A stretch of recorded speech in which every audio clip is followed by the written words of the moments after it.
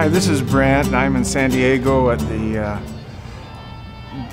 conference of the Dental CPA Society, Academy of Dental CPAs. You know, what we do is just help dentists and to get the best out of their practice so they can retire someday. We started out just doing tax returns.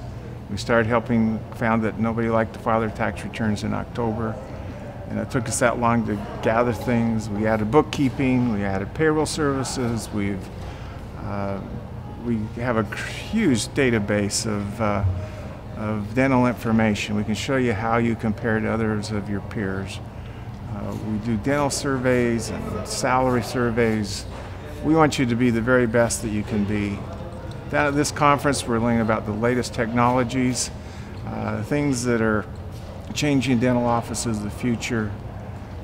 We're learning about reporting systems that allow you to run your office more efficiently, training programs, and ultimately it's all designed so that you can retire someday.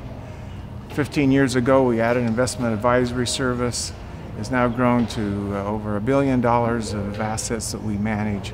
But we just don't invest money. We help people plan for the future, understand their Social Security, how that fits into the big picture, know how much they should be saving so they can maintain their standard of living when they retire some days. But it's all based on their dental practice.